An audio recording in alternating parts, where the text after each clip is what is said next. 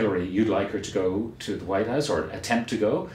You would be therefore the first gentleman. That's not what I said. I was asked what my title would be, and I said I want her to do whatever she wants to do. I have no idea what she wants to do. Would you like to be the first gentleman? I would like to be whatever she wants me to be. I helped her. She helped me in politics from 1974 until January of 2001. And so I got 27 good years of support from her. So you'll do your bit. Yeah. So I told her that she could have the next 27 years, and then if I were still alive, we would argue about what would happen then.